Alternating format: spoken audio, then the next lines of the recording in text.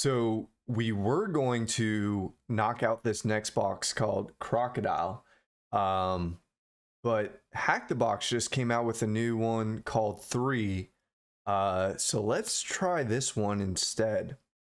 My VPN is already up and running, and the box is currently spawning, so let's give this one a shot instead. Okay, so for norm, we're gonna create a box called 3 and then cd into it. From here, we're gonna perform an nmap scan of the scripts and services as usual, ignoring host discovery, and then taking this IP and then outputting it into a file called initial nmap. And we're gonna let this run, and I'll see you guys soon. Okay, reviewing our scans, we see port 22 SSH and port 80 running Apache. The title is The Toppers. So let's go ahead and enumerate port 80 more through the web browser. So let's go to the web page. Let's go to the IP. First, we can open up the page source. We can see it's running WordPress. Not too much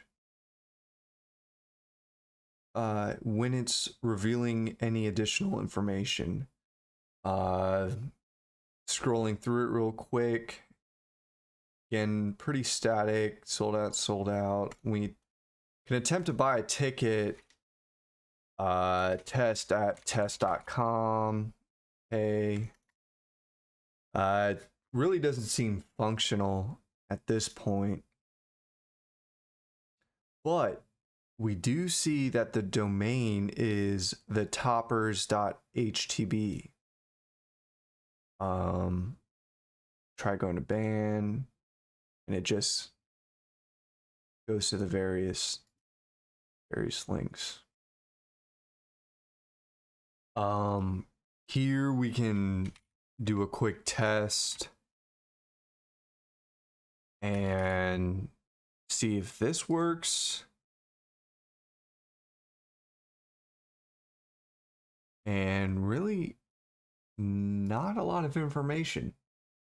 The one thing you might want to note, this is a Firefox add-on called Wappalyzer. So it'll tell you the different technologies behind the stack. And again, it's telling us that it's running Apache 2.429, 2429. It's behind Cloudflare, possibly running Ubuntu. But one thing we want to note is it's running PHP. Another way we could potentially identify this is running Nikto and seeing if it creates those PHP session IDs. But let's keep that in mind. So let's go back to this contact field and noting this, the toppers.htb. So there's a file on most Linux systems, all Linux systems, called etc/hosts. And this is used to resolve host name into an IP address. By default, this file is queried by the DNS server for host name resolution before reaching out to the internet. In our case, it may be beneficial to add the toppers.htb with the attributed IP address into our etc/host file. And you can see this progressively as we move on towards more labs in Hack the Box. So let's go ahead and do that. Let's sudo vim etc/host and then append a new line including this new IP address about the toppers.htb, save quit, and then we can confirm that by doing the toppers.htb and we get a similar page source. So you may be asking yourself right now what, right? You've enumerated the web page, can't really find any avenues. Most of the functions aren't working, right? So the benefit of Hack the Box is that it kind of gives you a list of tasks to do, right? For this first starting point labs. Again, helping you develop that methodology when enumerating a target. So we've already completed this resolving host names to IP address with the etc hosts. But now it's asking us subdomains. And if you're not familiar with subdomains, don't worry. I'm about to explain them to you.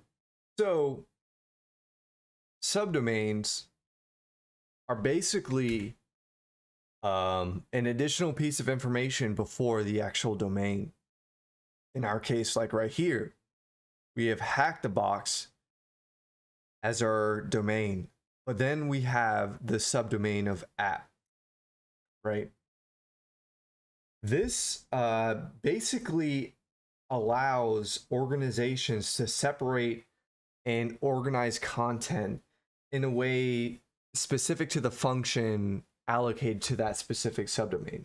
So for example, if there's a static.hackthebox.com, those could comprise of all of your JavaScript files, your CSS files that help that front-end user experience, where static is the subdomain, hackthebox is the primary domain, and .com is the top level domain. With that, sometimes subdomains will exist on separate IP addresses, but there's something called virtual hosting, vhost, where these web applications can exist on the same IP address as those primary domains. And with that information, we can further enumerate existing virtual hosts on this IP address that may potentially exist by various methods, primarily brute forcing subdomains and seeing the HTTP response. So my go-to tool is gobuster. Gobuster allows vhost enumeration. So we can go ahead and use this tool to further enumerate this web application. Okay, we can go ahead and type in gobuster vhost, specify the word list. Again, I like using seclist, discovery, DNS for subdomain enumeration, and then let's use the top 5,000. And then here we'll specify the URL, HTTP, the toppers.htb. We can let this run.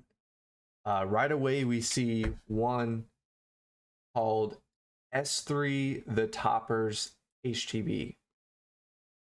That's pretty interesting, right? So let's go ahead and add this domain to our etc host file because it could potentially be a virtual host. So from here, we'll just copy this, sudo vim etc hosts, and then 10.129.21.239, and then throw that one in there. We can go ahead and curl the page again and see that we can connect to it, and whatever it is, it's running. So if you Google what S3 is, you'll come across what are known as AWS S3 buckets, which are Amazon's cloud-based storage service kind of thing. It basically allows you to store things in a container called buckets, generally used for like static text files or images, but they have various use cases. These could range from backup and storage, media hosting, or just various files on a static web server. But in order for us to interact with it, we're going to have to install AWS CLI. So we'll just apt install AWS CLI. And then one of the first steps we're going to want to do is type in AWS configure. Here we're going to want to configure various test keys.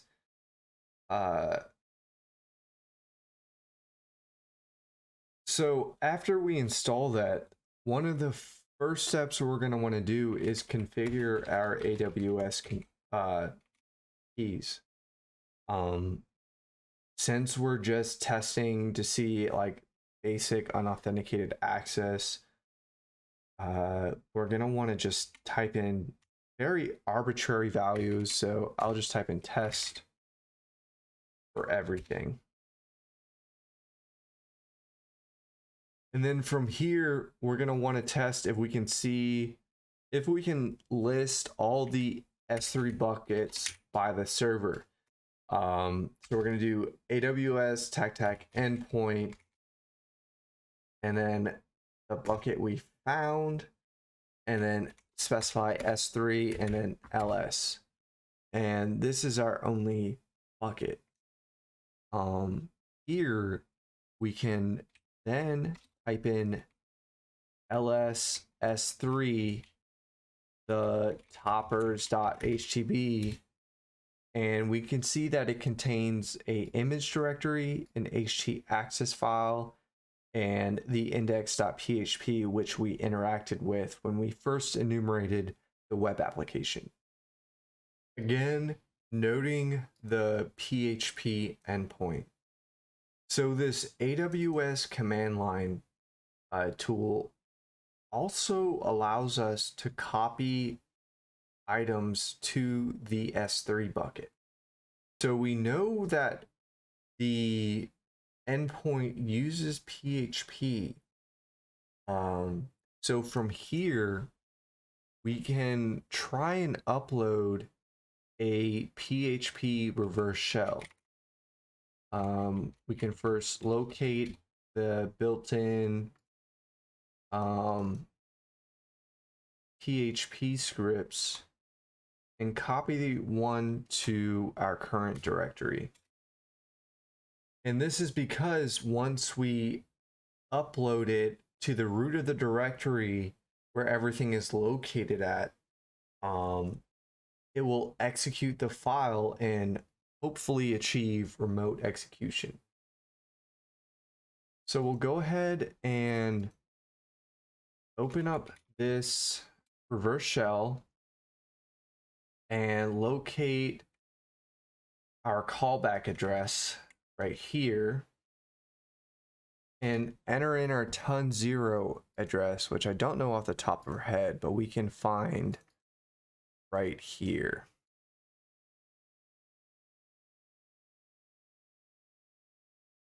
Noting that our port is port 8888.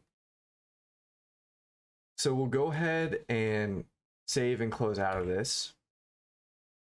Then we're gonna up arrow to this command and replace our ls with a copy and then our PHP script to this S3 bucket. And it was successful. From here, we're gonna type in netcat nvlp 8888 and then go to our web address, specifying php tac reverse shell.php, and boom, we have a shell. Of course, we can already see for www data, but our goal is to find flag.txt. So if we do find, specify the directory, tag name, flag.txt, type all errors to toDev null, and hopefully we find, oh, there it is, right? We'll let this finish out. Hit enter a few times, and then cat var www flag.txt, and there you go. All done. So let's get into the task questions now that we actually found flag.txt. So the first question is, how many TCP ports are open? That was SSH and port 80, which is HTTP, so that's 2. Next one. What is the domain of the email address provided in the contact section of the website? That was thetoppers.htb.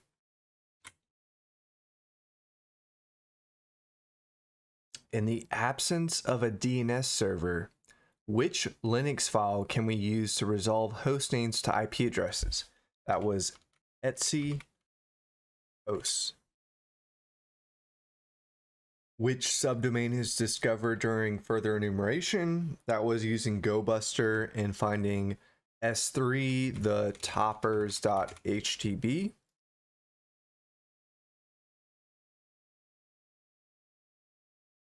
Which service is running on the discovered subdomain? Amazon S3. Which command line utility can be used to interact with the service running on the discovered subdomain? That was AWS CLI. Which command is used to set up the AWS CLI installation? That was the one that we used to specify arbitrary values, in our case, test. And what is the command used by the above utility to list all the S3 buckets? I would guess AWS S3 LS. Okay. This server is configured to run files written in what web scripting language? PHP. And then we submit our root flag. Boom. Easy. So I hope that was pretty straightforward for you guys. Many organizations utilize the cloud for various use cases. This specifically was for cloud-based storage, but I hope it was pretty straightforward for you. If you guys enjoyed it, be sure to like, comment, and subscribe. Share it with a friend. And as always, I'll catch you guys on the next one.